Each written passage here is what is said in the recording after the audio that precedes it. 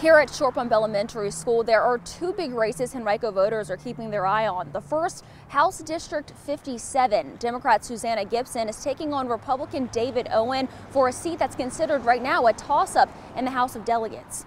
The race was already going to be closely watched by Virginia politicos before the eyes of the nation turned toward it. Earlier this month, the Washington Post reported that Gibson performed sex acts on her husband while live streaming on a pornographic website and asked viewers for money to perform specific acts. Gibson called the video leak an invasion of privacy and a political attack on her family. Now, the other big race for voters here in Henrico's West End is for Senate District 16. Democrat Schuyler Van Valkenburg is hoping to unseat incumbent Republican Siobhan Dunavant. Both candidates have raised more than $1 million, and the results of this race will likely signal which party will come out victorious tonight. CBS 6 caught up with UVA's director of the Center for Politics, Larry Sabato, and asked whether Virginia's future is blue or red. Both sides believe the Democrats have the edge to keep the Senate.